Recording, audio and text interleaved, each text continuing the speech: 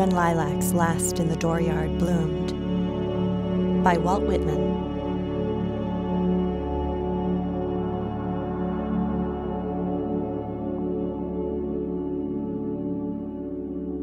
One. When lilacs last in the dooryard bloomed, and the great star early drooped in the western sky in the night, I mourned, and yet shall mourn with ever-returning spring. Ever-returning spring, trinity sure to me you bring. Lilac blooming perennial, and drooping star in the west, and thought of him I love. 2. O powerful western fallen star, O shades of night, O moody, tearful night, O great star disappeared, O the black murk that hides the star, O cruel hands that hold me powerless, O helpless soul of me, O harsh surrounding cloud that will not free my soul. 3. In the dooryard, fronting an old farmhouse near the whitewashed palings, stands the lilac bush tall growing, with heart-shaped leaves of rich green, with many a pointed blossom rising delicate, with the perfume strong I love, with every leaf a miracle. And from this bush in the dooryard, with delicate colored blossoms and heart-shaped leaves of rich green, a sprig with its flower I break. 4. In the swamp with secluded recesses, a shy and hidden bird is warbling a song. Solitary the thrush, the hermit withdrawn to himself, avoiding the settlements, sings by himself a song. Song of the bleeding throat, death's outlet song of life. For well, dear brother, I know, if thou wast not granted to sing, thou wouldst surely die. 5. Over the breast of the spring, the land, amid cities, amid lanes and through old woods, where lately the violets peeped from the ground, spotting the gray debris, amid the grass in the fields each side of the lanes, passing the endless grass, passing the yellow-speared wheat, every grain from its shroud in the dark brown fields uprisen, passing the apple tree blows of white and pink in the orchards, carrying a corpse to where it shall rest in the grave, night and day journeys a coffin.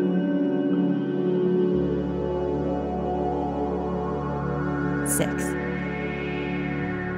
Coffin that passes through lanes and streets, through day and night, with a great cloud darkening the land, with the pomp of the in-looped flags, with the cities draped in black, with the show of the states themselves, as of crape-veiled women standing, with processions long and winding, and the flambeaux of the night, with the countless torches lit, with the silent sea of faces and the unbared heads, with the waiting depot, the arriving coffin, and the somber faces, with the dirges through the night, with 1,000 voices rising, strong and solemn, with all the mournful voices of the dirges poured around the coffin, the dim-lit churches and the shuddering organs, where amid these you journey, with the tolling bells' perpetual clang. Here, coffin that slowly passes, I give you my sprig of lilac.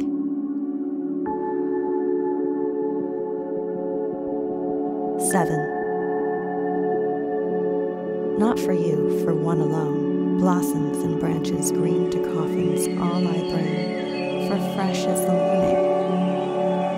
Thus I would chant a song for you, O sane and sacred death. All over bouquets of roses, O death, I cover you over with roses and early lilies.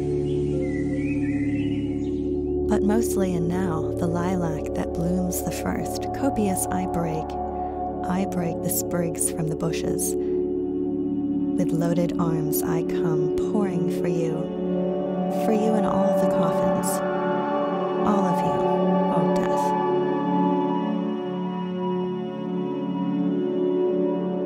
Eight.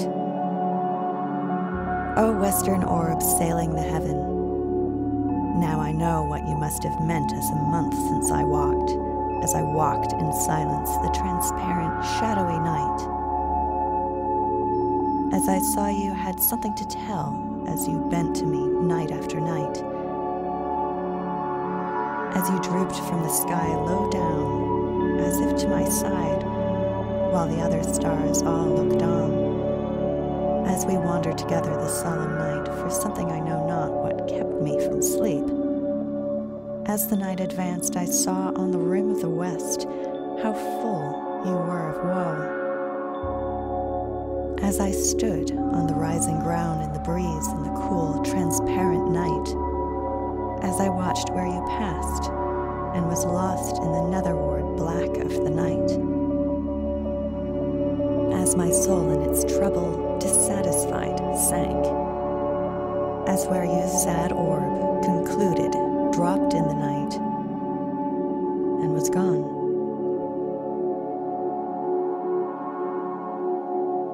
9. Sing on there in the swamp, O singer bashful and tender. I hear your notes, I hear your call. I come presently, I understand you. But a moment I linger, for the lustrous star has detained me. The star of my departing comrade holds and detains me.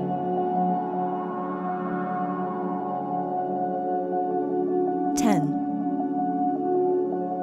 Oh, how shall I warble myself for the dead one there I loved? And how shall I deck my song for the large, sweet soul that has gone? And what shall my perfume be for the grave of him I love? Sea winds blown from east to west, blown from the eastern sea, and blown from the western sea, till there on the prairies meeting, these, and with these and the breath of my chant, I'll perfume the grave of him I love.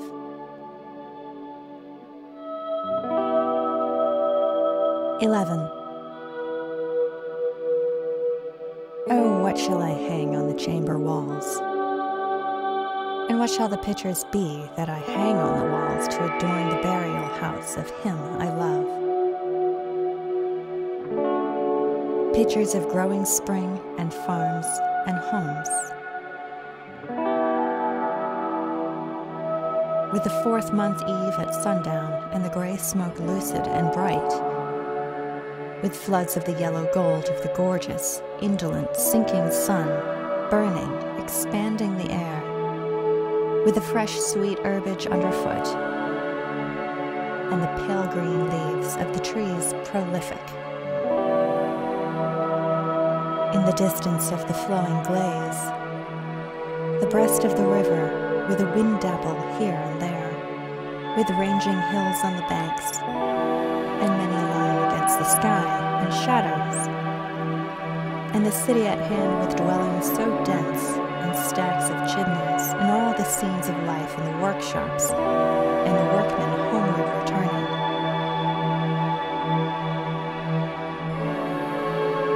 12. Lo, body and soul, this land, my own Manhattan with spires, and the sparkling and hurrying tides, and the ships, the varied and ample land, the south and the north in the light, Ohio's shores and flashing Missouri. And and ever the far-spreading prairies covered with grass and corn. Lo, the most excellent sun, so calm and haughty. The violet and purple morn, with just felt breezes. The gentle, soft-born, measureless light. The miracle spreading, bathing all, the fulfilled moon. The coming eve delicious, the welcome night, and the stars over my city's shining all, enveloping man and land.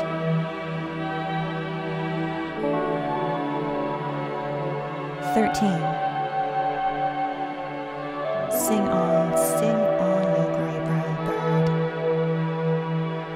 Sing from the swamps, the recesses, pour your chant from the bushes. Limitless out of the dusk, out of the cedars and pines. Sing on, dearest brother, warble your reedy song, loud human song, with voice of uttermost woe. O liquid and free and tender, O wild and loose to my soul, O wondrous singer, you only I hear, yet the star holds me, but will soon depart. Yet the lilac, with mastering odor, holds me.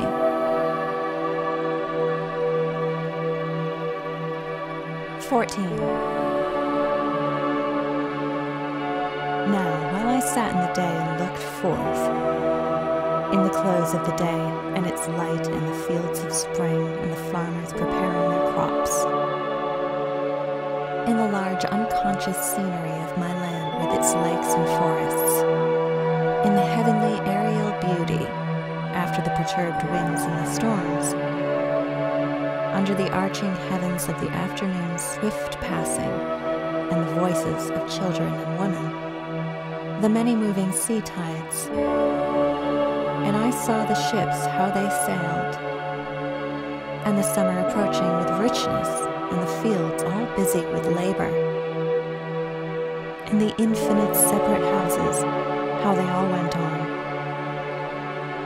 each with its meals and minutiae of daily usages, and the streets how their throbbings throbbed and the cities pent.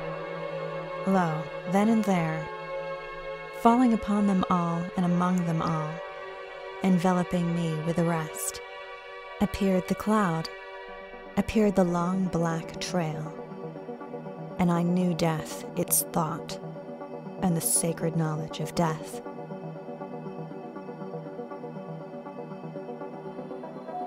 Then, with the knowledge of death as walking one side of me, and the thought of death close walking the other side of me, and I in the middle as with companions, and as holding the hands of companions, I fled forth to the hiding, receiving night that talks not, down to the shores of the water, the path by the swamp and the dimness, to the solemn, shadowy cedars and ghostly pines so still. And the singer so shy to the rest received me.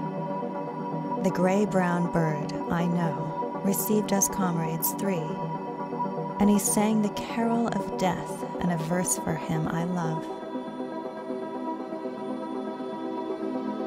From deep secluded recesses, from the fragrant cedars and the ghostly pine so still came the carol of the bird, and the charm of the carol wrapped me, as I held as if by their hands my comrades in the night, and the voice of my spirit tallied the song of the bird. Come lovely and soothing death, undulate around the world, serenely arriving in the day, in the night, to all, to each. Sooner or later, delicate death. Praise be the fathomless universe. For life and joy, and for objects and knowledge curious, and for love, sweet love, but praise, praise, praise, for the sure and winding arms of cool enfolding death. Dark mother always gliding near with soft feet. Have none chanted for thee a chant of fullest welcome? Then I chant it for thee. I glorify thee above all. I bring thee a song, that when thou must indeed come unfalteringly. Approach strong deliveress. When it is so, when thou hast taken them, I joyously sing the dead, lost in the loving floating ocean of thee, laved in the flood of thy bliss, O death. From me to thee glad serenades, dances for thee I propose saluting thee, adornments and feastings for thee, and the sights of the open landscape and the high spread sky are fitting, and life in the fields and the huge and thoughtful night. The night in silence under many a star, the ocean shore and the husky whispering wave whose voice I know, and the soul turning to thee, O vast and well-veiled death, and the body gratefully nestling close to thee. Over the treetops I float thee a song, over the rising and sinking waves, over the myriad fields and the prairies wide, over the dense packed cities all and the teeming wharves and waves. I float this carol with joy to thee, O death.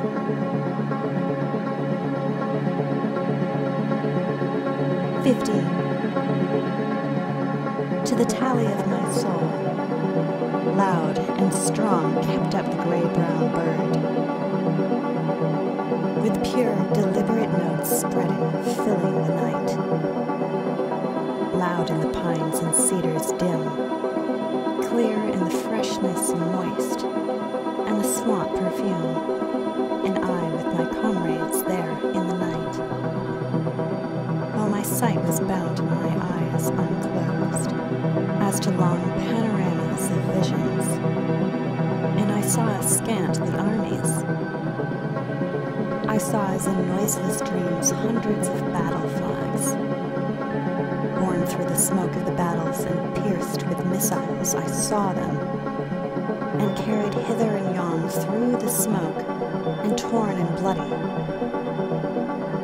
and at last but a few shreds left on the staffs, and all in silence, and the staffs all splintered and broken.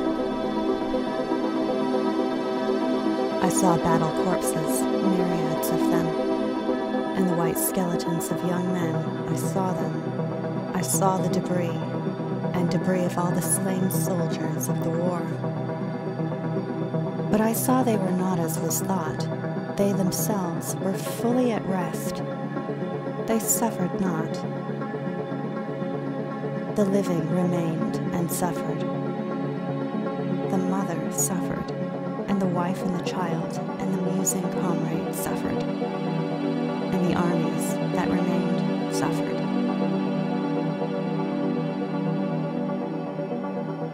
16. Passing the visions, passing the night, passing, unloosing the hold of my comrade's hands, passing the song of the hermit bird and the tallying song of my soul, victorious song, death's outlet song, yet varying, ever-altering song, as low and wailing, yet clear, the notes rising and falling, flooding the night, sadly sinking and fainting, as warning and yet again bursting with joy, covering the earth and filling the spread of the heaven. As that powerful palm in the night I heard from recesses passing, I leave thee, lilac, with heart-shaped leaves. I leave thee there in the dooryard blooming, returning with spring. I cease from my song for thee, from my gaze on thee in the west, fronting the west, communing with thee, O comrade lustrous with silver face in the night. yet each to keep in all retrievements out of the night, the song, the wondrous chant of the gray-brown bird, and the tallying chant, the echo aroused in my soul, with the lustrous and drooping star, with the countenance full of woe, with the holders holding my hand nearing the call of the bird. Comrades mine and I in the mist, and their memory ever to keep, for the dead I loved so well. For the sweetest, wisest soul of all my days and lands, and this for his dear sake, lilac and star and bird twined with the chant of my soul. There in the fragrant pines and the cedars dusk and dim,